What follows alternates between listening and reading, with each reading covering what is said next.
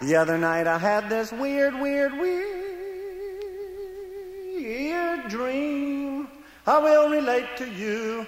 I stood before the heavenly host, the Father, the Son, and the Holy Ghost.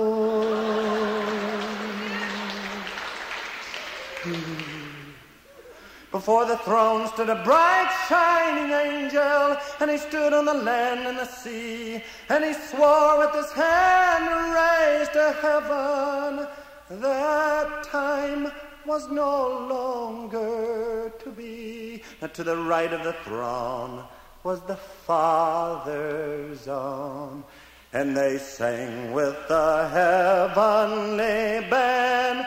They sang, Hallelujah, hallelujah, hallelujah, hallelujah, hallelujah.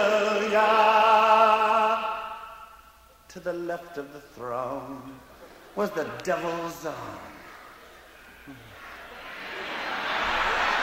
And they sang their sickening refrain. They sang, Hail to ya. Hail to ya, hail to ya. Now I was number 100 billion and one to be judged on that cosmic screen that stretched from sky to sky. The story of my life made the angels cry. For there I was, 16. Such a scene in a barn with a goose.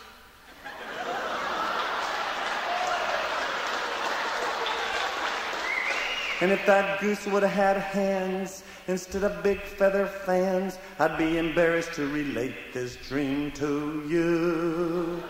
And God pointed his long finger straight into my face, and he said, Jimmy David, host, you must explain this disgusting display, this disgrace. And I said, well, I was drunk, I was so damn drunk that I couldn't find the ass with both of my hands. It was fun, I'd do it again. You'd do it again. I'd do it again. You were drunk, you were so damn drunk that you couldn't find the ass with both your hands. It was fun, you'd do it again. I'd do it again. You'd do it again. And then I woke up from my dream beside the woman that I love.